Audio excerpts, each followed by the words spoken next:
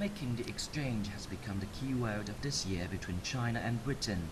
With Chinese President Xi Jinping's visit in October, Britain will have more collaboration with China in political, economic and cultural fields. President of Imperial College London, Professor Alice Gastrick, said President Xi will visit Imperial College, which made her very excited. Xi's visit will deepen mutual understanding between China and Britain.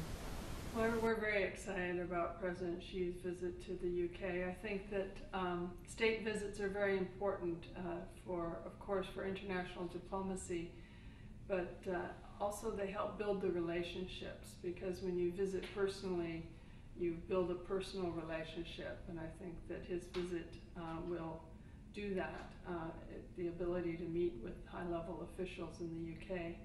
But his visit also represents diplomacy at all levels.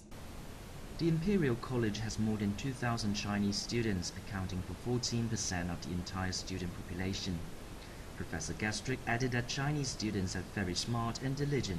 They have very good performance in learning and have demonstrated strong creativity. So there's a lot of communication, a lot of collaboration going on. And this has been increasing over the past decade. The number of joint papers between imperial academics and Chinese collaborators has gone up by three times. So it's growing very rapidly. Professor Gastrick believes that China's higher education system, with a lot of capital investment in intensive international exchanges and cooperation, has shown a strong strength.